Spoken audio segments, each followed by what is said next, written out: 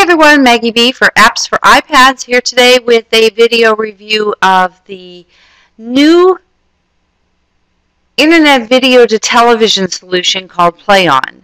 Media Mall Technologies released this just yesterday, and I have just finished downloading it onto my PC. As you can see, it's already been downloaded here.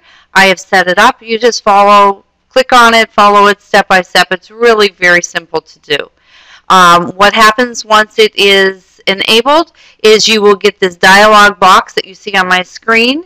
It is the PlayOn settings that you're going to want to set up on your PC prior to moving over to your iPad so that you can play the media, streaming video, music on your iPad through PlayOn.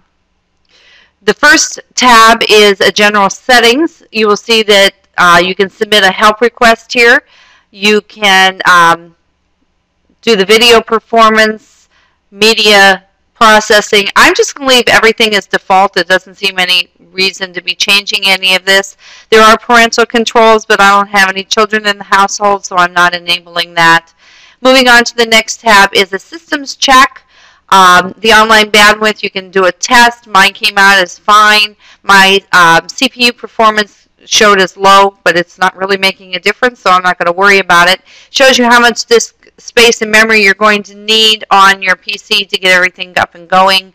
I check to have software updates come to me automatically. I'm running my Windows firewall, so I have that enabled. Moving on, these are the channels that you can put into your PlayOn so that you can access them on your iPad. There's Netflix, Hulu, Amazon, Major League Baseball, if you have a subscription, Pandora, which I've put into mine, my YouTube. Then there's a lot of them that are just enabled that you don't need to sign up for. As long as it's checkmarked over here, you're fine. My granddaughter would be thrilled to see the pbskids.org. Then we have plugins. It says that there's no plugins found. I'm not familiar with which plugins we might want, but there is a Learn More link right below that, so we can always check that out. My media, that's for if you have videos on your desktop that you want to import in, you just do that right through here.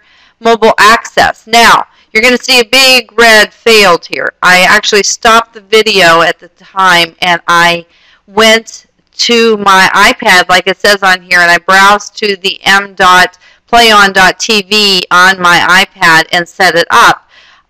Enabled the mobile access and ran a test. It said that it failed.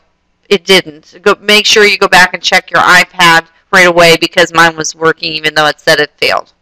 Social network, you can enable it for people to know what you're watching if you're on Twitter or Facebook.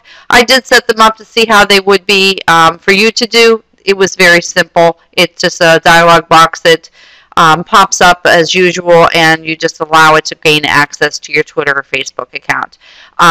There is also a MySpace, although I don't use that anymore, so I didn't bother with it. Then what you do is you select the channels to include in your status update. I don't know that I want people to know what I'm watching all the time, but I wanted you to know it was available. There is a registration tab. I have not filled mine out because I am in the free 14-day trial.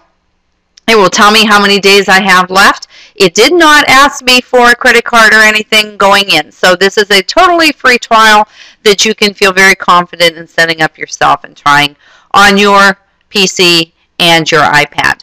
So that's it. I just clicked OK, and it's all done.